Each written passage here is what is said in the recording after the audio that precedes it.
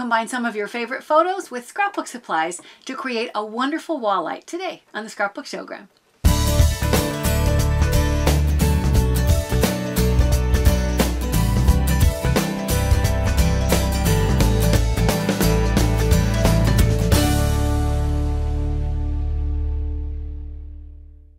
Hi, I'm Sandy Genovese and welcome to the Scrapbook Showgram. You know, I was wandering through my local IKEA store and I came across some cool things that I thought would be wonderful to turn into scrapbook projects. I love being able to look around my house and to enjoy my photos in more ways than just in scrapbooks, although of course I love them in scrapbooks as well. I came across this fun wall light. $7.99 for the basic light, and you can see once I've decorated it and customized it with photos, it's going to be a really fun light, in this case to go in Caitlin's room, because it's got pictures of her and her brothers and her cousins at the beach. So here is the one that I've created that's already decorated, and now let me show you how we got there. Wandering the store, this is what I found. And I thought, how great if I could take this off and then put anything there I wanted to. So if you look, it's just got a screw that you have to take and use a Phillips head screwdriver to just remove this one screw. It's incredibly easy. So once you take that off, it allows you to pull this apart. And it has just a little 5-watt bulb, so it's not strong enough that it's going to burn or hurt anything. The cord was up there, but it's meant to go on the wall. It has mounting brackets on the back, so this, when you undo it all, is going to just go down the wall and then get plugged into a socket, and there's an on-off switch right on that's connected right on the cord itself. So in order for this to kind of get out of the way, when I took this front off, I discovered it's not even glued on. I mean, talk about easy. It's just attached because, I'll bring this around so you can see, it's just folded over the lip. And it pulls right off, and then you have this wonderful blank surface that you can decorate however you want. So of course, I thought about photos. When I took this, I think these are frog angels. I think, I'm not sure. They're cute, but I used this as a pattern, and notice that the overlap that they had was this tiny little strip. I thought, you know, it was going to be easier for me to reassemble it if I made this folded flap larger. So I put this down on just regular copy paper. I wanted it thin enough that the light's going to shine through. So I laid this down like on my copy paper like so, and I marked the bottom and I marked the top, and then I went back with a ruler and my bone folder and laid it down and just created the fold light on the left side and the fold on the right side. I hope I said that right, facing you. I never know if I get it backwards. Then I've gone ahead and I've folded it so that while I'm working on the project, I make sure that I know that this is the part that's going to show. Some of my decoration will go off the edge, but I know that I need to make sure if I'm centering things that it's centered on this usable space. Now, to create the area that looks like the ocean at the bottom, you can just use vellum and tear it yourself, but I ended up having these sticker strips that have the same look, and it's just even a little bit easier and faster. So what I did is I left the base sticker in place, and I'm going to take this middle one and peel it off. And I'm going to layer it right back over the top of that base sticker. And my hand's in the way. I can't really tell how close I am to the edge.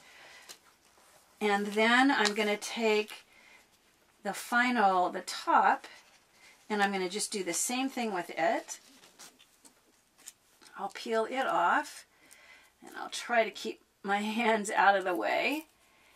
It's so nice having it be a sticker because it's already got the adhesive. And I'm going to layer this over the top again. Because it's meant to look like the waves of the ocean, it doesn't need to be perfect. It's fine if it's not. There's no such thing. You don't have to worry about it being straight or parallel or anything like that. So you kind of create this fun look that looks like this layered ocean effect. And then I peeled the whole thing off, and I'm going to take it, and I decided that I wanted to just line it up with the bottom.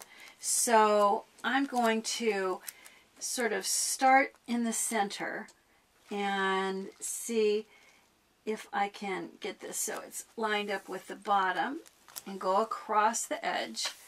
And if for some reason, you know, it stuck off the edge, I could always go back with my scissors and trim anything off. I could have trimmed off the overlap that stuck out, but I thought that it was actually a little bit better to go right over the fold. I'm going to trim off the excess that sticks past the folded tab off of both sides. So I'll trim the one side, and I'll turn it over, and I'll trim the other side. And then I'm going to go back, and now I want to reinforce those folds that I made, because I want this vellum now, those vellum stickers, to have a crease, a fold mark in it as well. So that now gives me the feeling of ocean at the bottom. Then I took my photos, and if you haven't heard me mention it before, the Kodak printer that I use allows me to print my photos in multiple sizes. In this case, I decided that I took my 4x6 photos and I printed them into this 2x3 size. So what I'm going to do is build kind of like a little mosaic. I'm going to put the photo of Caitlin standing, and then I'm going to put, this is the picture of her and her brothers and her cousins, and I'll place this one, and in this upper corner I'm going to put another effect like the bottom using the wave stickers. Well, I'll go back and I'll handwrite her name. To get this centered from side to side, I cut a little piece of paper, and in this case, based on the size of my photos, my paper strip ends up being just like 2 1/8. However, who knows what size the photos or the decorations are that you're going to use. But it is helpful if you want both sides to match to create a little guide. So I know that when this is lined up with this edge, I'm going to tuck this right against the edge, and that's going to give me where I want that first photo to go. So I'll take my adhesive, and in this case, you want to use an aggressive adhesive, because this is going to be curled around a lamp. So something that's removable is not the best choice. You want to use a permanent adhesive or something aggressive. So I'm going to place my adhesive down. I'm going to line it up with this edge, and then how much space there is at the top and the bottom is up to you. So when it's tucked against this edge, that gives me that first. Then I'm going to place adhesive on the next photo, and I'll go ahead, this time I'll put my guide on the other side, and I do want this to line up with the bottom of the first photo that I glued in. Oops, upside down would not be good.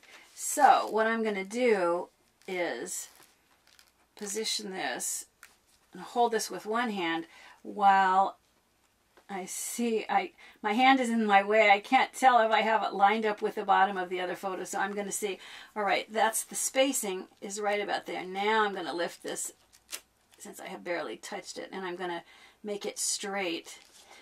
I can see if this little, almost like a grout line, is straight. So there's the second one. The third one, the third photo, I'm going to just place directly over the top, and I want whatever spacing I've got here to be repeated here. So I'm going to then create this. It's almost like tiling a bathroom. Not that I've ever tiled a bathroom, but I've watched a lot of those shows. At this point, now I'm ready to add in what would be like the title of the scrapbook page itself. Well, I took the same sticker strips and I added the layers together to create this that's going to actually sit here, and it's going to say Caitlin. But I'm going to first take my pen, and because I'm marking onto something, the vellum usually has a bit of a coating on it, so I'm going to use a permanent marker, and I'm just going to write right on top of that her name.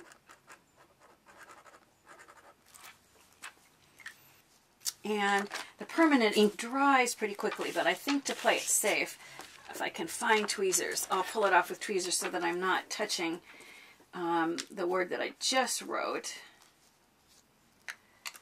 Let's see if I can do this. And then I'm going to, I've trimmed this ahead so that this is the same width as this photo that's sitting here. And this way I can set this in here.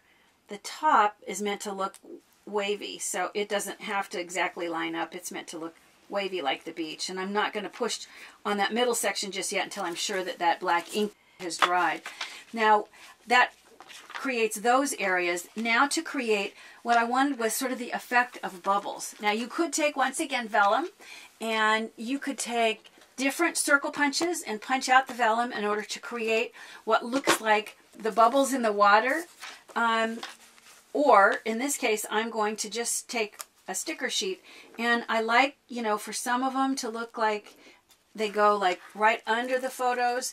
I have different sizes, so you want to do, you know, some that are smaller, some that are larger. I try to create like triangles for some reason that's just pleasing to the eye and it looks good. I also like for some of the vellum pieces to overlap, because that's when vellum looks its best, is when it's all overlapped. I did have one last element. If I bring this up and show you, just I thought, you know, I liked that it was calm and serene and felt, you know, kind of beachy to me, but I wanted this little pop of color. This is a flower sticker, but to me it kind of felt a little bit like a sun up in the corner. And I have these stickers. It came off of this sheet. I could either make, on mine, I could make a smaller or a larger sun to go in that spot.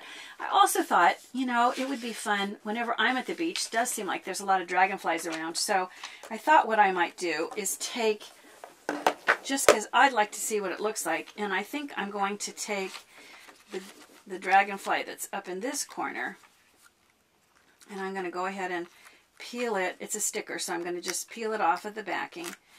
And I'll try to keep using the tweezers so my hands aren't too much in the way. And I'm going to go ahead and just add this little pop of color by overlapping this on that little wave section. So it's just an alternative. So, you know, as I'm holding this up and I'm wondering why there's such a big space at the top compared to the bottom, I'm realizing that I forgot to trim off, when I used this as a guide for my fold marks, I forgot to trim the top. So what I'm going to do is lay this back down, and I'm going to mark with a pencil where I'm going to trim this, and I'm going to walk over to the paper cutter and I'm going to trim this top off. However, you can see that what's going to happen is I'm going to lose these bubbles, and I want to save those. So I'm going to right now see, usually if it's just been placed down like it was, yeah, I can pull this off and I can position this.